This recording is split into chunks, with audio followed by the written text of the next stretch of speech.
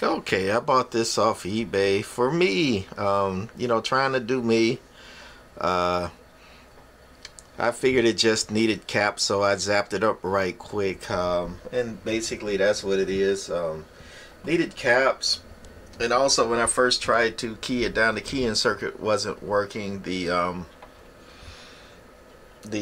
on-off or standby operate switch. That's what this mod off switch is. That's standby and operate. Wasn't working correctly. Intermittent. If you pushed on it, it would work. You let go, it would stop. So the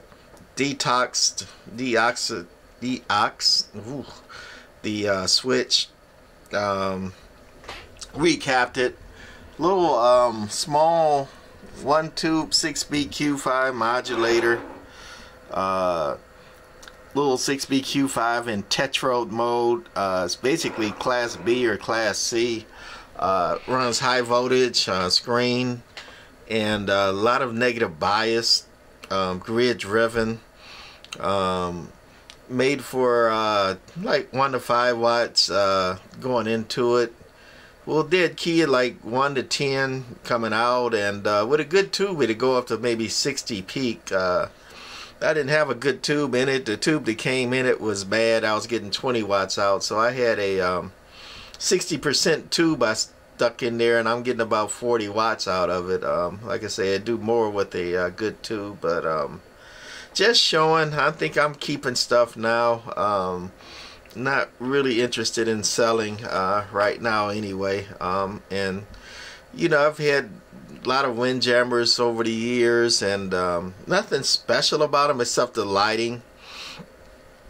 Most of them have just a meter like that one. That's its little brother, actually the same amp, except this one has a meter, and this one has the LED light display, which looks pretty cool, I think, anyway. Mud duct display, but hey, sometimes you go for the looks, right? Nothing really special about these modulators as compared to other modulators like the Blackcat. Pretty much the same premise. I think the these white Windjammers and power modulators will do a little more. The voltage is a little bit higher, but higher voltage, higher power, they're nastier and they eat tubes. The little JB-12 pushes that little 6BQ5 hard enough, and it's a tube eater, but these take it to a new level, the low power modulator and the Windjammer. These are about the smallest of the little modulators you'll find using 6BQ5.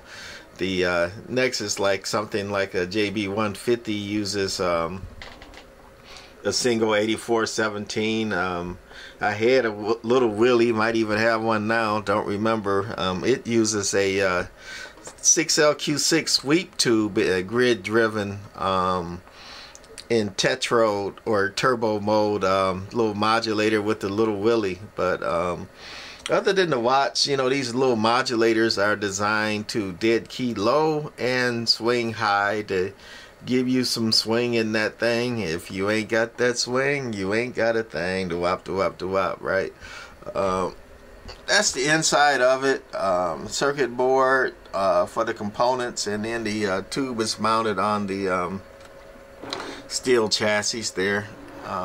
Not much to it, small transformer with a lot of modulators, especially modulators and small amps too. Well, even big amps. People overdrive them. They try to get too much out of them, but especially a modulator, again, they are made for low dead key and high swing. And look at that little transformer there, right? Not too much bigger than a filament transformer. So you turn this thing up, and with this one the adjustment is you get your little hex tube and you stick in that hole there to turn your dead key or make it into a vario up and down. But you turn it up, and it'll go up, it'll do the watts. But again, I got my little dummy load curve right here.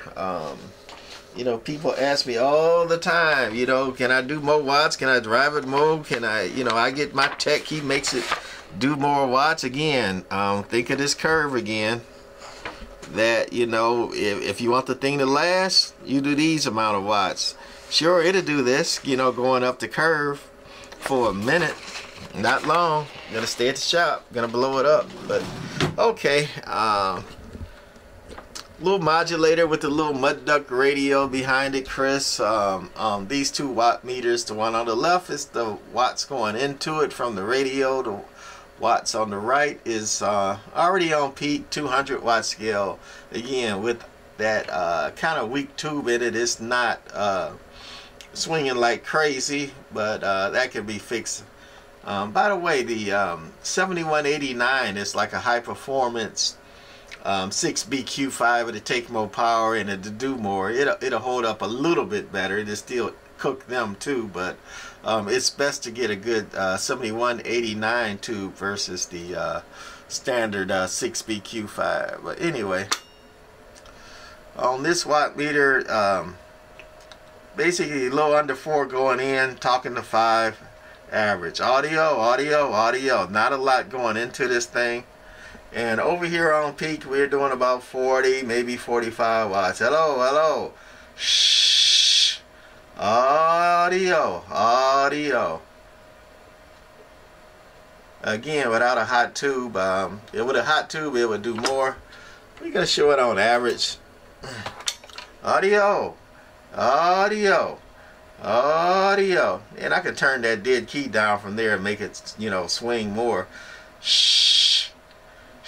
That's pretty good for swinging this meter into a dummy load calibrated like a bird, especially you consider what's going into it. That's in.